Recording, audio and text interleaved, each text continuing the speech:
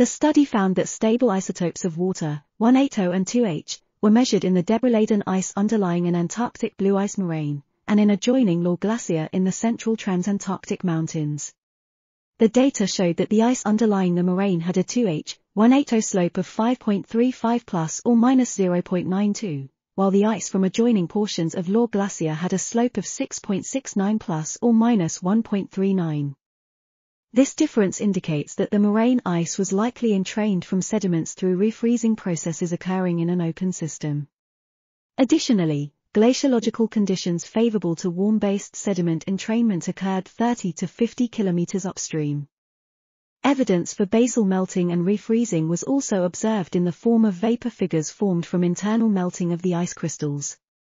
The ice must have been at least 80 Ka old, with LICHT Glacier ice possibly dating back to OIS 5. This article was authored by Joseph A. GRALY, Kathy J. LICHT, Christine M. KASSAB and others.